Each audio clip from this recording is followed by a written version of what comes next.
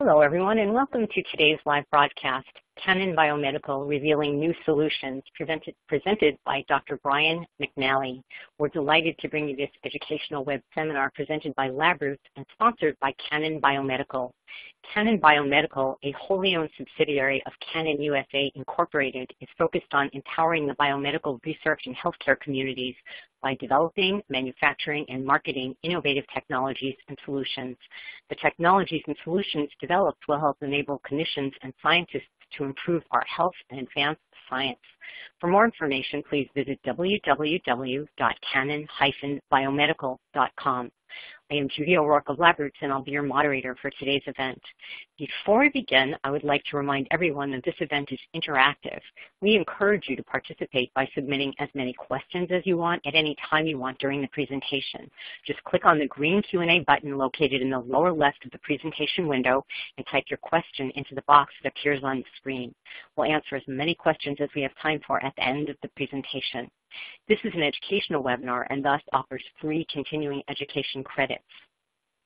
After the webinar is over, and to get your credits, click on the CE button located in the bottom left-hand corner of your web page. Also, please notice that you will be viewing the presentation in the slide window. To enlarge the window, just click on the screen icon located on the lower right. If you have trouble seeing or hearing the presentation, please click on the support button at the top right of the presentation window, or use the Q&A button to let us know that you're having a problem. Now I'd like to introduce Dr. Brian McNally. Brian has 15 years of practical experience at the laboratory bench, and his work has been published in peer-reviewed journals and presented at international conferences. In 2008, he transitioned to industry to commercialize new biomedical products, including assays, reagents, and software. Brian has been with Canon BioMedical since its inception last year. He is passionate about partnering with life scientists to develop the next wave of biomedical solutions. Please join me in welcoming Brian. I will now turn the presentation over to him. Great. Thank you very much for the kind introduction. So I'm really excited to be sharing at our first conference with LabRoots. Our first virtual conference is Canon BioMedical. As Judy mentioned, we're a brand new company, but we have a very familiar logo that we'll talk about in a little bit. But I did want to get started with a couple of disclaimers and notices. One, any of the solutions that I show today are going to be from Canon BioMedical or for research use only. They're not for use in diagnostic procedures. For those of you that request current licensing information and product disclaimers, we have product-specific user manuals and documentation on our website that was mentioned at canon-biomedical.com. Or it can be requested from a Canon BioMedical representative, and we'll provide that information at the end of today's talk. The products that I'll show you during the course of today's presentation are currently only available in the United States as of May 4th, 2016. That's not to say forever, that's just for today.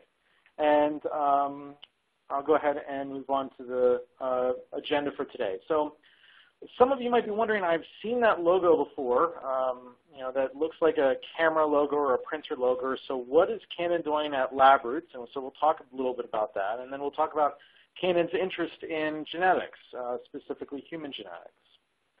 And then the majority of the talk will really be focused around then how individual scientists should go about selecting genotyping technologies, which particular ones are advantageous for their experimental use. And we'll focus on the benefits of high-resolution melting. And then at the end, I'll conclude by discussing a little bit about the novel little assays and chemistries as an introduction. So Canon at LabRoots. So you might be wondering if I was going to talk about maybe cameras that are going to be hooked up to your microscope, and that's not what I'm going to be talking about. So I was actually kind of curious if we could launch the first poll. I was curious, how many of you have heard of Canon BioMedical previously?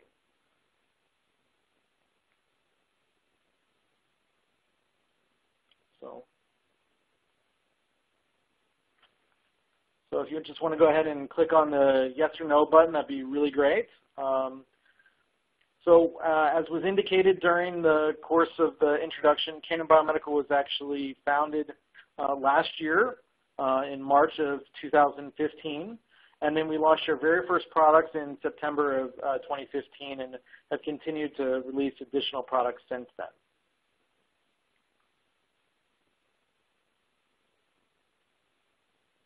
Okay. So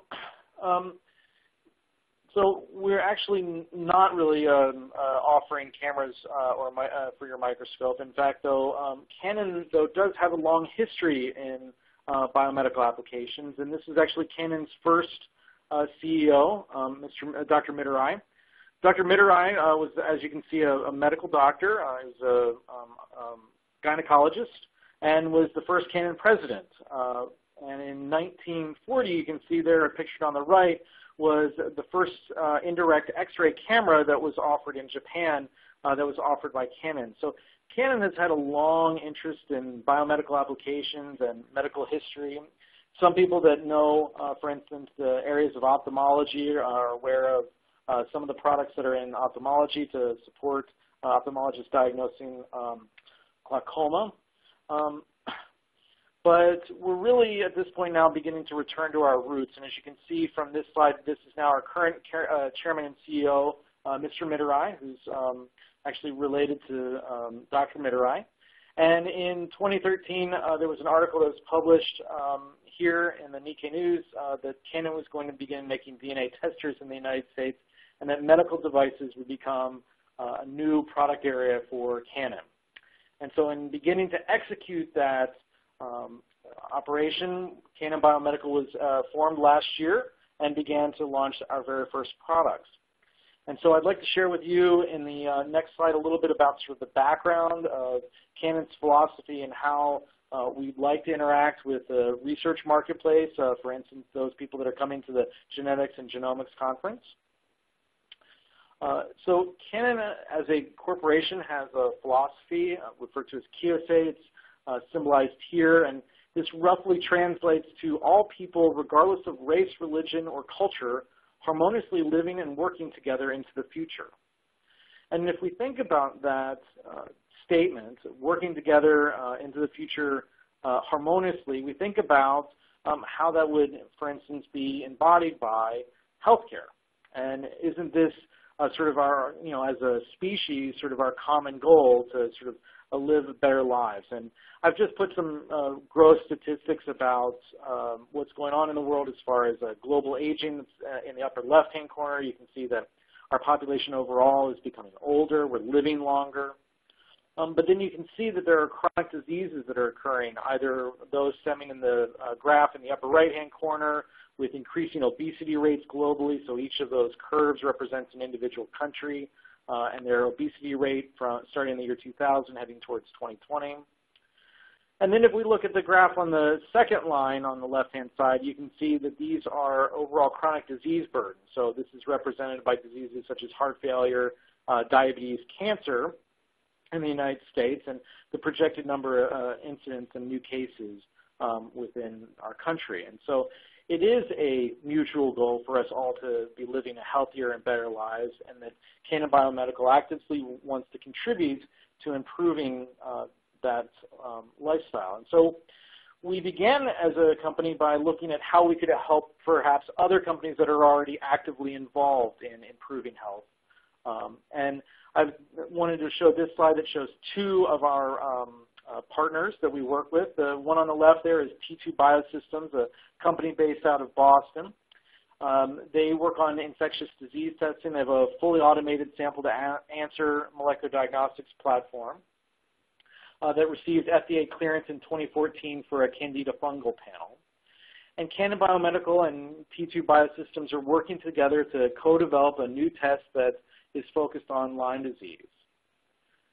Subsequent to that, we also had another arrangement that we've been working with a small company out of Ontario, Canada called Spartan. They have a device that's pictured in the lower right there that's a point-of-need testing. It's a fully automated sample-to-answer genotyping platform. And it does a single test for a genetic variant that's associated with a pharmacogenetic indication.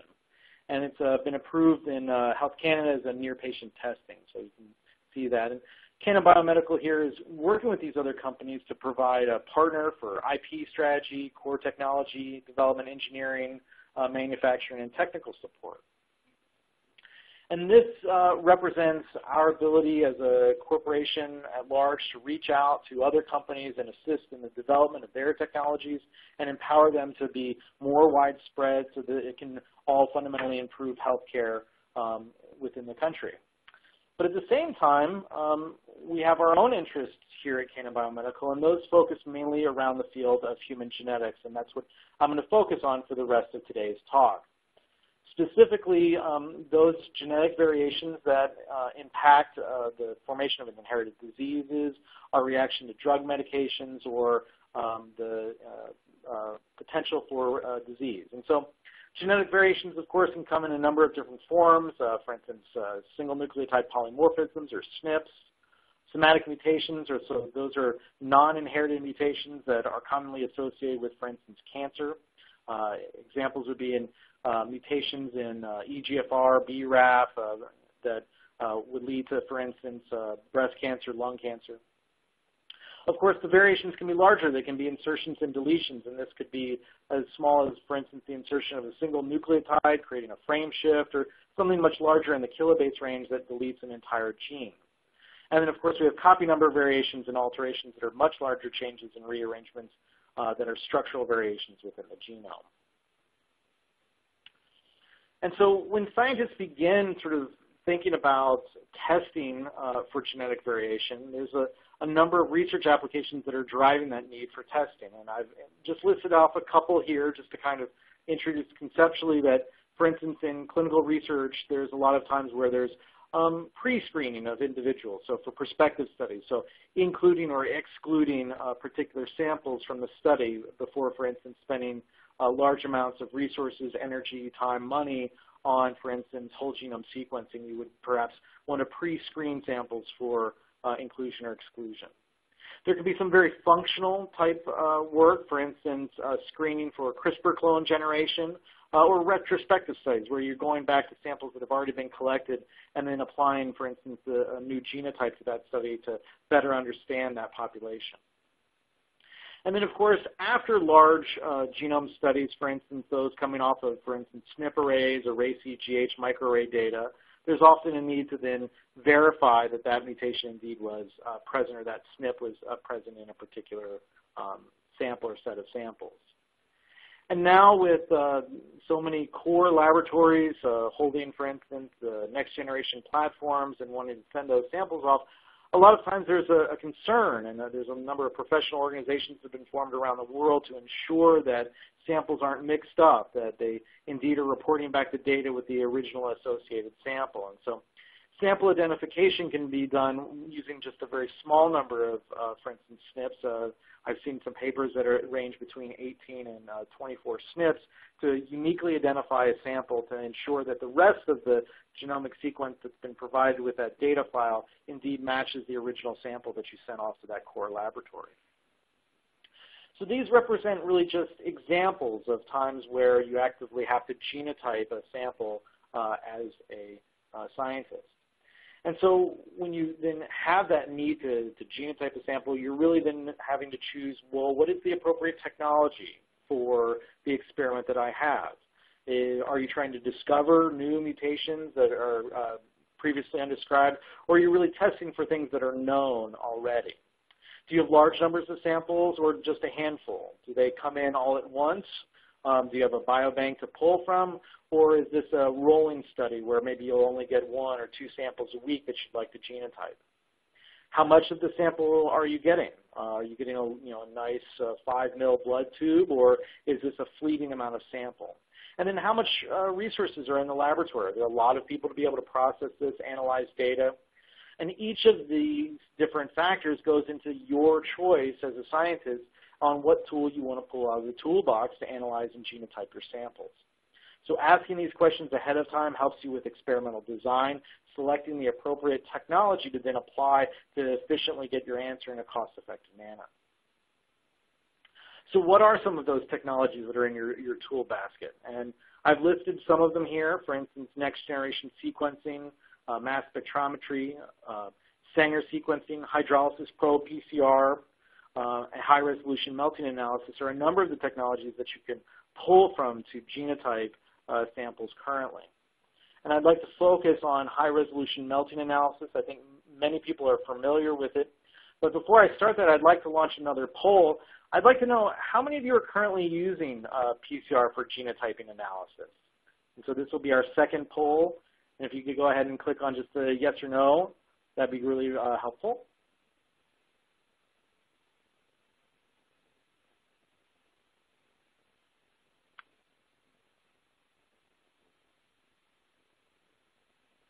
So I think we're still trying to get the poll up. There we go. Do you genotype by PCR? That's right.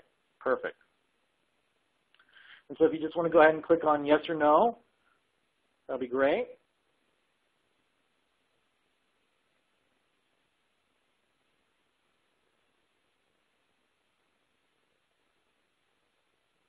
Perfect.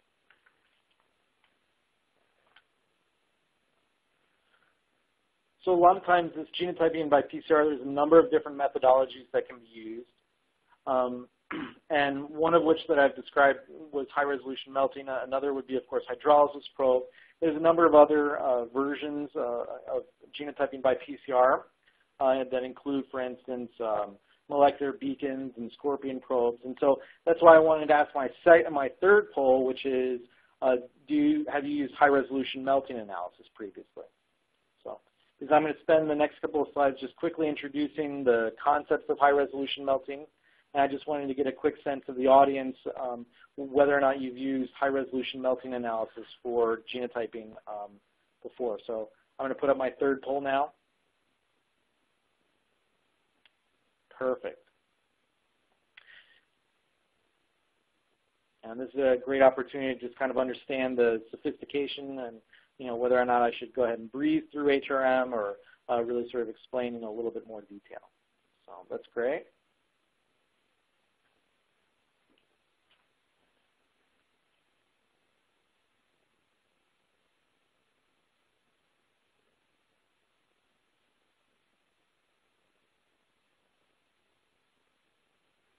Okay, perfect. Well, I certainly appreciate everybody taking the time to answer those. And so moving into high-resolution melting analysis, for those of you that are not familiar with this technique, of course you know that as you increase temperature, DNA unwinds. And so you can imagine that if there is a fluorescent molecule, a dye that binds to double-stranded DNA, at low temperatures, there would be a duplex, so the dye would bind very nicely and fluoresce, but that if you raise the temperature, as shown on the x-axis here in this figure, that the DNA is going to unwind and leave behind two single-stranded DNA molecules, and then the dye is no longer bound, and there's not a significant fluorescent signal. And so that equilibrium point where half of the DNA is unwound generates about 50% of the signal. That is your melting temperature. And so that's really sort of the biochemical basis behind high-resolution melting. And then it's really a very simple PCR protocol where scientists begin by doing DNA extraction. In this particular case, we strongly recommend that samples be prepared using the same protocol and reagents so that there is similar salt concentrations in the resulting DNA isolate.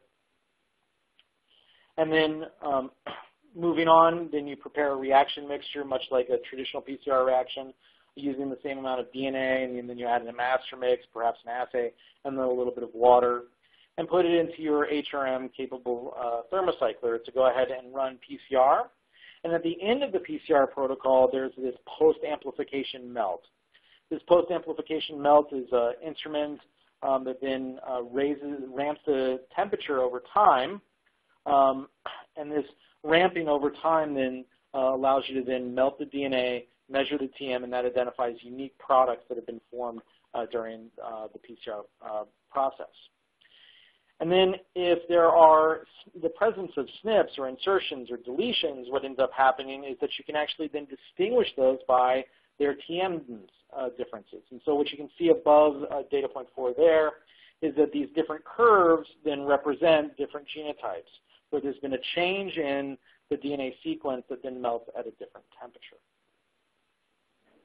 So why would you use this technique? What are the advantages inherently? And one of them, of course, is that you can do a broad selection of targets. And I'm going to spend some time showing you exactly the breadth of the targets that you can then design assays for.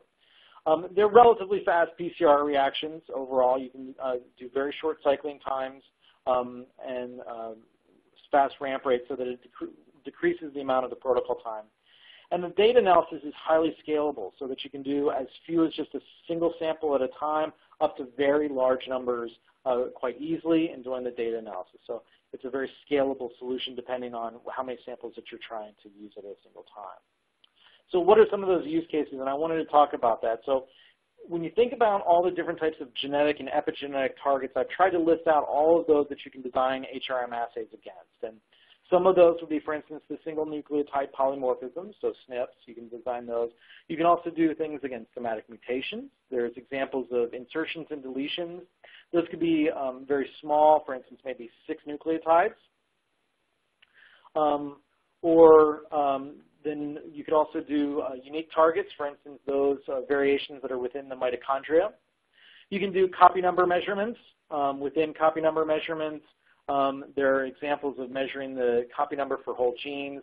And then finally, because of bisulfite conversion of CpG nucleotides, you can actually look for methylated targets. And so you can even do epigenetic analysis using HRM. So a really wide range of different targets that you can employ the HRM technology against. And I'm going to show some of those to you in these examples. So one of them is an example of mitochondrial targets. And what you can see here is this gene, MELAS. It's in the mitochondrial genome. It's a syndrome for mitochondrial myopathy, encephalopathy, lactic acid acidosis, and stroke-like episodes. And genetically heterogeneous phenotypes result clinically. And what you can see here is that you can actually then distinguish this mutation that's in the mitochondrial genome from the wild type. And I've actually blown that up in the next slide so that you can distinguish these a little bit better. So what you see here in the black is this is the wild type. And then what you can see is that there's a variant here in the red. So this would be the homozygous mutant form of at the locus. And then the blue, sorry, I've got this one the wrong way. The blue line represents the heterozygous, where only one is present. So a really neat example of using HRM assays to detect mutations in the mitochondria. But one of the flexibilities that you can have with HRM assays is that you can actually detect a number of closely spaced mutations. So in this particular case, this is in the HFE gene. This is linked to an iron storage disorder. And I know that the figure on the right is difficult to see, so I've blown it up here so that you can actually not only see one mutation, but you can actually detect the other mutation here as well. And this is important because the 187 mutation from a C to a G and the 193 mutation are the two most common mutations, or two of the most common mutations in the HFE gene that lead to this disease. And so what you can again see, I'll try to point these out with the arrows, is, for instance, this black curve here represents what would be the wild type at both positions. And then you can see in the different colors, for instance, in this light blue, you can see a heterozygote mutation at one position. In the green, you can see a heterozygous at another mutation. And then you can also see the homozygotes at both positions. And so this can be often very difficult to design assays against when you're doing, for instance, hydrolysis probe design or other probe-based designs. And in this particular case, it's quite easy to do because you're looking at the entire amplicon at once and then distinguishing by these melting temperatures. Now, I've seen that there have been a couple of questions that have come in, so I'm going to try and address those now since they've come in.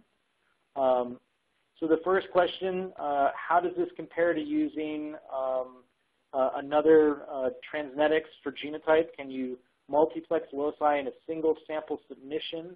And is this, can't quite see the rest of this question. Sorry. Can you multiplex loci in a single sample submission, and is this a service? So This isn't really a service. Obviously, I think this example really calls that out, though, where you can multiplex loci together even in a single assay. So there are two separate mutations that are occurring. Both are relevant for disease. And in a single tube, you could distinguish both of these from the wild type. So, and then another question that came in, would this be helpful in differentiating the presence or absence of a structural variant? I'd like to show you some data in the upcoming slides that will address that question. So, great question. All right. So when we talk about insertions and deletions, I'm talking about relatively small ones. In this particular case, I'm talking about the insertion of a single nucleotide in the GBA gene. This is responsible for Gaucher disease, so it's a lysosomal storage disorder. It's also been associated with Parkinson's disease. And I'm going to go ahead and blow this up again so that you can see it in really nice detail. Again, you can see I'm going to go ahead and point to this here. This black line represents the wild type. And then, of course, if you were homozygous with the mutation, you can see the red. And then homozygotes, or heterozygotes rather, are represented by this blue curve. And so they're quite easy to distinguish with one another, and you can see that you can do this on a per sample basis. Now this would represent a small insertion, and now the example I'm showing you is now something that's slightly bigger. This is in the Aldo B gene, where now it's actually a 4 base pair deletion here, and you can again see that there's a wild type curve, a mutation at both alleles, and then of course the heterozygote here. And so these are both small and insertions and deletions. But I think what's really exciting about this that's not possible using some of the other pro-based technologies are now tackling very large variations. So in Tay-Sachs disease, there are mutations in the HEX-A gene, one of which that's really well annotated is the 7.6 kilobase deletion. And in a single tube, using a single assay, you can go ahead and see the presence of that. And I'll show you here, this black represents the wild type at both positions. And then the sort of blue color here, this would represent the heterozygote. What's exciting about this is, of course, this would represent that there's one 7.5 kilobase deletion on one chromosome arm, but the other is wild type. And then, of course, if you have a deletion in both copies, you would have this variant homozygous. And, of course, these are very large deletions. It's very difficult to design probe assays against this, and this is generally tackled by using a sequencing technology that could take you a little bit longer to perform or not be quite so easy to quickly analyze. So I've shown you a lot of the different sort of targets that are available to you, so it's a very flexible technology. I didn't show you any examples of the epigenetic modifications, but you can also do design assays against those as well. So one of the benefits that I would argue for high-resolution melting, of course, is then the ability to attack these different targets and interrogate them. But there are a couple of others that I'd like to point out. One is the time to results. PCR runtimes do vary according to protocols, but in general, assays that have been designed by Canon BioMedical support 2-step PCR with about 10 cycles. So that doesn't include the ramp rate, so you can imagine that very quickly you can get through in a less than an hour a genotype result for a particular sample. But one of the things that I think is really very nice about this is that it's really an absolute sort of analysis. It's really different than a lot of the other PCR-based technologies that rely strictly on clustering to make a genotype call. So this would be a typical figure that you would see in a genotype experiment, for instance, for hydrolysis probes, or more commonly known as TACMAN probes. You can see that there are these clusters of the different genotypes. So the genotype in red would represent a homozygote for one particular allele. In the blue there would represent the homozygote for the other allele, and then the heterozygotes would then be shown there in the black in this sort of center cluster. And then in the bottom left-hand corner is then the no template control, where no DNA is added to the reaction. So when a new sample would then be tested, it would then fall within one of these clusters so that you would then be able to call its genotype. But there are some inherently very difficult things that can occur in this. And because of this clustering, here, what you can see is that, for instance, just by changing the scale on an axis based off of the fluorescent signal that is captured during the PCR run, it could actually end up misleading you into calling the wrong genotype. So on the left-hand figure, you can see the same clustering, and then there would be the gray dots that would represent the no template control over here. And then we have this nice cluster down here in the blue. And then we have this sort of dark blue black triangle that's in the upper portion of the figure. And so you would immediately begin, based off of the previous figure, you'd say, well, maybe that's a heterozygote and it's not really with the homozygotes. And what you can see, though, is that if you did additional samples in the analysis, that it rescales the y-axis. And so the fluorescent signal now here has changed rather dramatically, and what you would then see is that original sort of dark blue triangle actually is very close to the rest of the cluster here. And it actually then represents a homozygote for one of the alleles, and that by the addition of more samples that you were able to then clearly distinguish the heterozygote. So an insufficient number of samples in your experiment because of clustering could then result in not scaling the axis appropriately, and you could actually end up with making the wrong genotype call. So you're sort of safeguarded only if you use enough samples in your experiment. Let's look at another example, though. When you're doing samples, a lot of times genotyping experiments, you do a few samples as they come into the laboratory, then you get some more, for instance, on a rolling basis. Perhaps you're only going to process so many at a time by limitations of, for instance, the size of the plate in your instrument. And one of the challenges that presents is that you can't really combine data together. You have to do each individual experiment and analyze the data within that experiment. And so what I'm showing here then are two individual experiments that have been run on different days using samples that represent the homozygote, heterozygote, and homozygote variants. And you can see in each individual experiment, they cluster quite nicely. But if you were to try to combine those data sets, you then end up with a really large number of different clusters that then become very, very difficult to discriminate against. And that would then require you to, for instance, run a number of samples all at the same time, and that makes it very difficult. And this is all contrasted with, for instance, high-resolution melting analysis, which is, as I said before, it's really an absolute data analysis. So it scales whether it's a small number of samples, for instance, as small as a single sample, that you then look at the TM values, up to hundreds, if not thousands, of samples that you could run in very, very large experiments. Because you have these very distinct peaks that then have associated melting temperatures, so you could even run controls to compare a single sample against. And then once you know, for instance, the profile, the melting profile for your individual variations, you could very easily be able to call individual ones. So on a rolling basis, this is very scalable, but if you have a large number, it's a very fast technology to be able to get through all of these samples. So I did see another question that came in. For amplification of repetitive regions, how is this impacting the high-resolution melt, i.e. transposable elements or microsatellite repeats? So that's a great question. There are certainly attempts at trying to deal with this because these repetitive regions could then change your amplification product length, which would then change your melting temperature. There are some examples of that have been attempted, and some very specific examples. I believe, if I'm not mistaken, I think there's an example with Fragile X that has been attempted to be called through high-resolution melting analysis that's been paired with real-time PCR in a paper, and I'll certainly try, for those of you that are requesting the slides, I'll try to provide some footnote as to what that paper would be. So in summary, I think HRM assays enable you to test for a really broad range of genetic variations. They deliver very fast reactions, so you get your results sooner. And the data analysis is very simple. You can do just one sample at a time, or you can do very, very large sample numbers. And so Canon BioMedical has generated a library of assays in chemistry focused on using high-resolution melting analysis.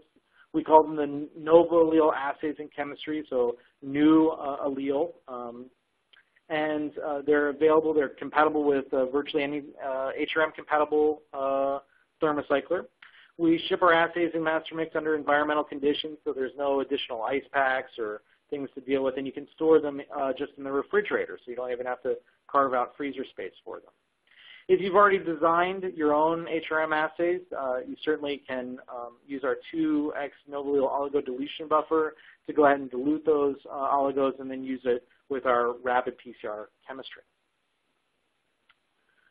And we have on our website, you can either browse or search for individual SNPs of interest in human biology. We have a Discover section on our website that's arranged by human biology, so cancer, immune disease, infectious disease. All of these are human variants that in some way impact human biology. Or you could search for individual variants by either gene or RSID, ClinVar number. You could search for instance, if there's a pharmacogenetic association, you could even search by a particular drug that's associated with individual SNPs to look at what are the SNPs that impact their drug response.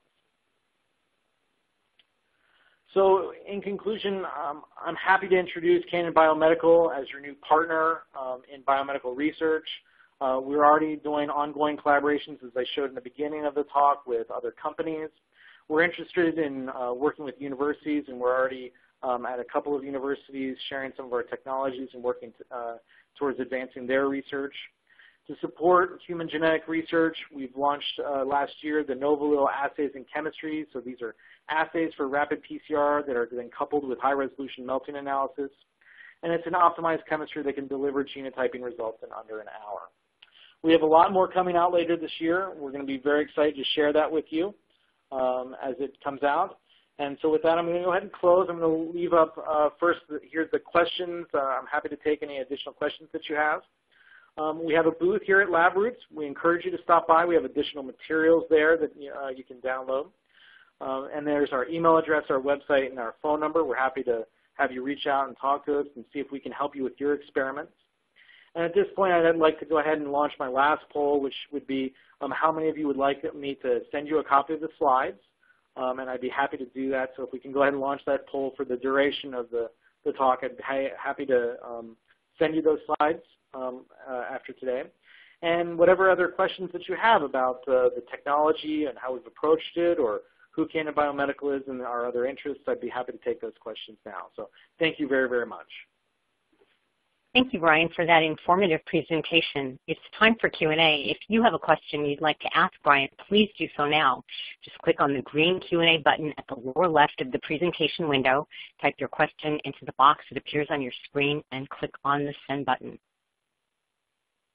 And we'll give you a few moments to do that. Maybe you're answering the poll.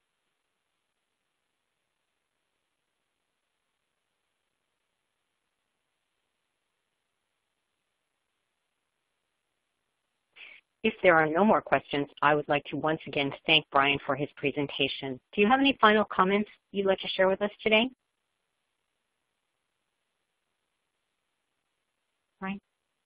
Well, I certainly appreciate everyone's time today listening to sort of Canon BioMedical and introducing ourselves to the biomedical research audience.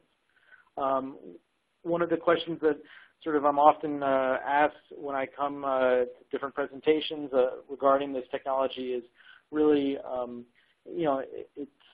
how scalable it is. And I really wanted to spend a lot of time there on the data analysis, because we do find that that is one of the things that's actually very, very easy about having pre-formatted assays that have sort of known characteristics. And so if you go onto our website, you can see, for instance, the melt curves that are associated with each of those different relevant mutations.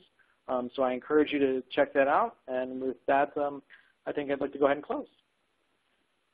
Well, thank you again, Brian. I would also like to thank our sponsor, Canon BioMedical, for making today's webcast possible. This is an educational webinar and thus offers free continuing education credits. After the webinar is over, and to get your CE credits, just click on the CE button located in the bottom left-hand corner of your web page. Before we go, I want to let everyone know that today's webcast will be available for on-demand viewing through November 12th, 2016. You'll receive an email from LabRoots letting you know when this webcast will be available for replay. Please share that announcement with your colleagues who may have missed today's live event. That's all for now. Thank you for joining us. We hope to see you again soon. Goodbye.